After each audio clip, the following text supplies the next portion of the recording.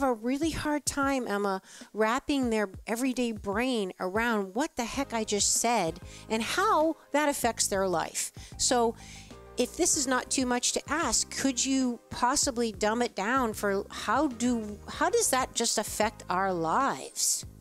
Could you explain that to us? So I'd love to take a really simple example, which is the concept of the mother archetype. And if you're listening to this, whether you are a mother in any capacity, even if you have not mothered your own children, you've probably witnessed a lot of mothers, and we have the mothering energy inside of us, regardless of what we are applying it to.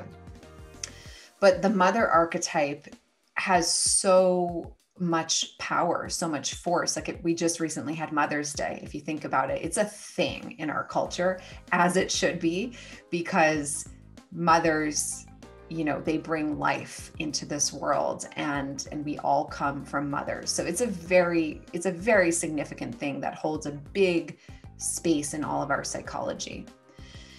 So when we talk about archetypal psychology, we're talking about the energy or the meaning or the weight of what mother has meant for a lot of us, kind of in that broad spectrum way. But then there's also what mother has meant in our individual psychologies. What is our relationship with our mother?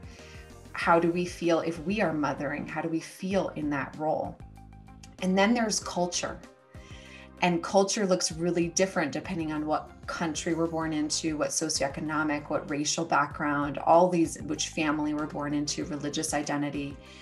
And so the issue is when we are not conscious about an archetype, it starts to play out through us in ways that there could be a lot of love and light, but there could also be a lot of shadow and suffering.